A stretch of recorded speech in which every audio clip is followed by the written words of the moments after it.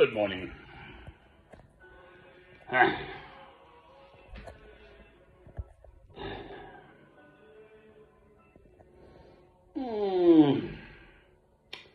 Faith.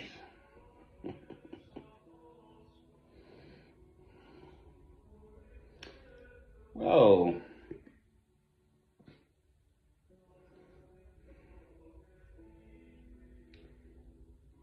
I'm saying I know things and I'm speaking through my faith. What does that mean? Well, I was speaking about eternal life, and I know because it's through my faith. I think we'll have silence. Sorry, chaps. I actually want to look something up. Rather, I have looked it up. Eternal life. My search in Bible Gateway found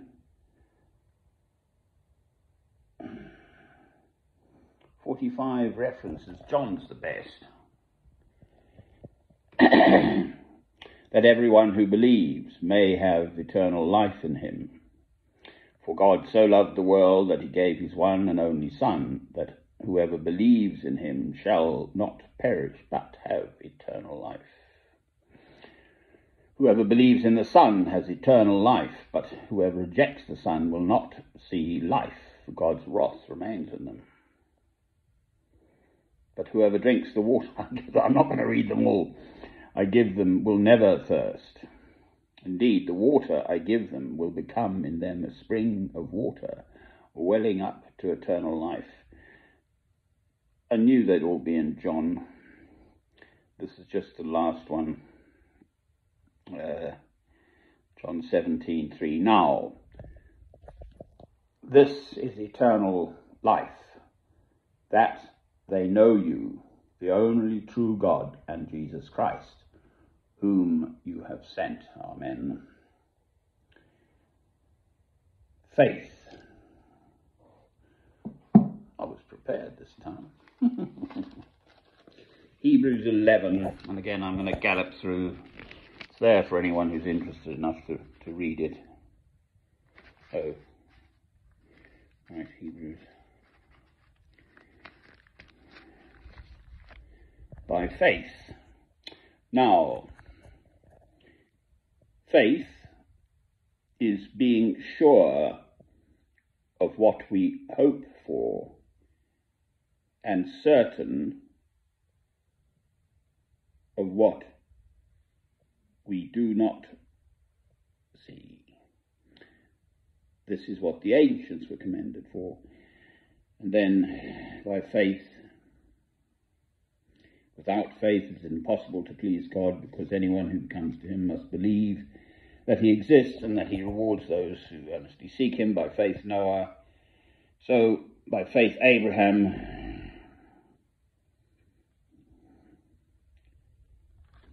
So, obviously Abraham bore children late in life, so it was his faith teaching him, and on it goes. By faith.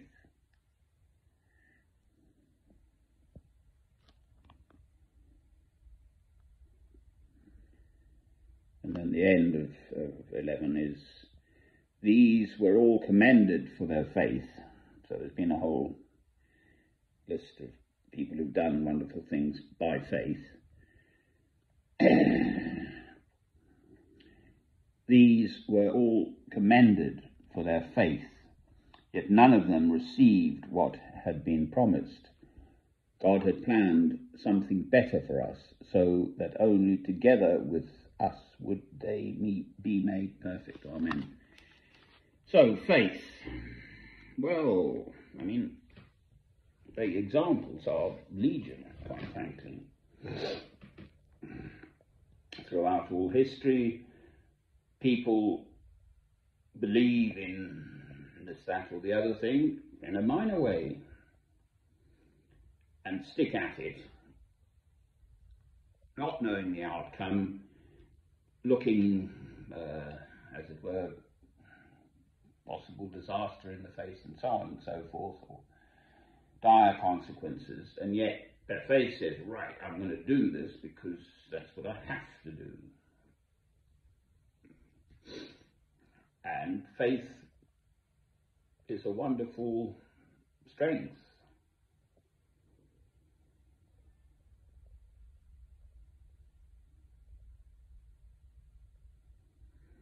It's a beautiful starlit night. There's Venus passing, call it the morning star, but it has to be Venus, it's far too bright for a star. To the south, I'm in Alnwick, Northumbria, the northeastern corner of Ingoland, and it's just very pleasant here where I am. This drought has been mediated by some really good heavy rains, actually. I don't know what the actual rainfall in Northumbria has been for July, but a very great deal more than sort of southern England and France and elsewhere in Europe.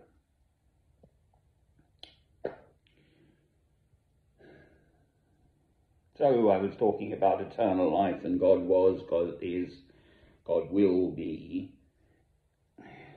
Never mind this little pimple of a planet we live on, and our little sun, which is just a sort of medium-sized star in a galaxy of thousands of millions of other stars, and there are hundreds of thousands of millions of galaxies out there, and then there's 70% dark energy and another 25% dark matter, and they don't really know what that is. And then there's string theory, which is fading as a concept, cosmological, astrophysical concept, and field theory, quantum field theory. So all life, in fact, is just waves.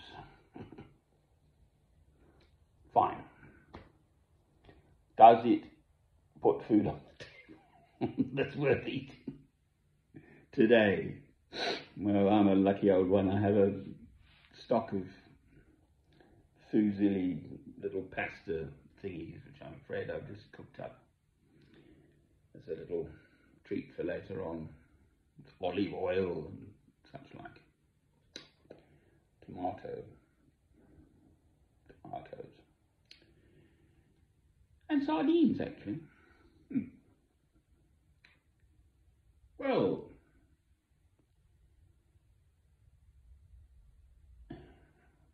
it is a troubled world.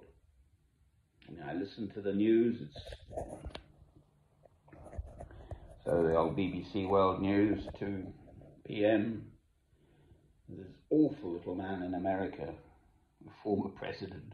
Oh, his finances. I mean, he's gone bust and had huge losses, financial shenanigans, left, right, and centre. He's an awful little man, and yet he seems to command this huge support. It's unheard of. They've just raided his extensive palatial place. It's nothing. Why can't people see that? The head of Russia's built this monstrous palatial place as well. Putin. Look at history. The Greeks. All empires in time will fall because they are of man. The only life that goes on to eternal life, whatever that means, is if you believe in God through Christ. There is no other way. So this is John chapter 14, verse 6. I am the way, the truth, and the life. No one shall come to the Father but through me. Well, that's a very hard teaching for all those of no faith or of any other faith. There it is. And as far as I'm concerned, Christ was perfect in everything he said and everything he did. Amen.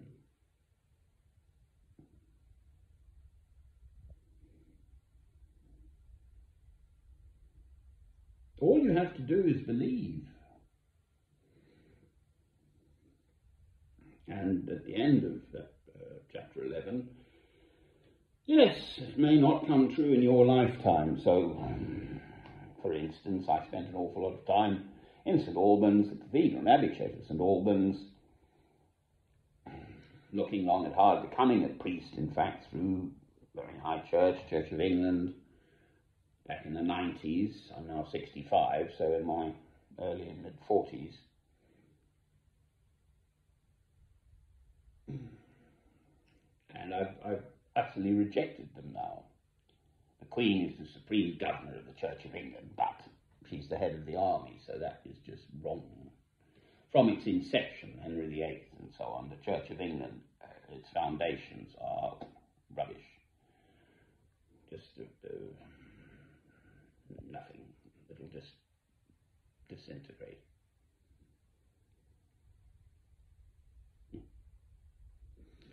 But there it was, and there I was, and by faith, and so on and so forth. Alban was martyred. That, I believe, is an historical fact. A Roman centurion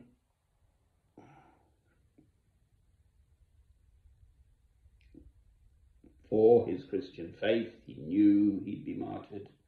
He would have known, as a Roman centurion, obviously he has to obey the emperor, a human being of Rome.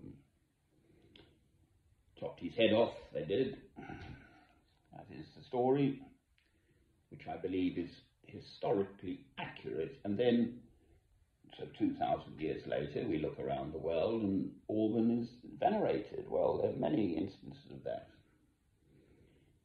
Yes, it would be wonderful to see the results of one's sort of faith in one's lifetime, but clearly that's not going to be. I mean, I don't know, Pennsylvania in America.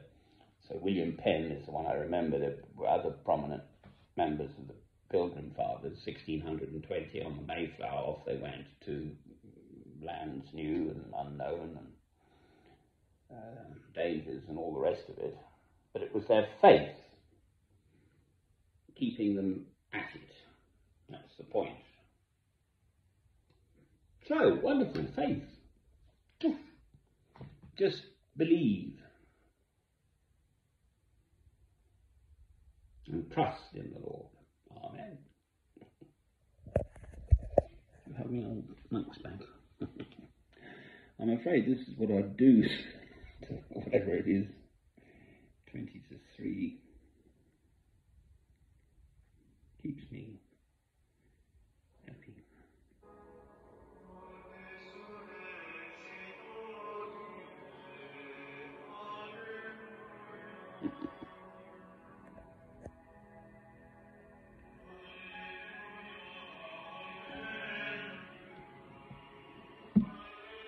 Just believe.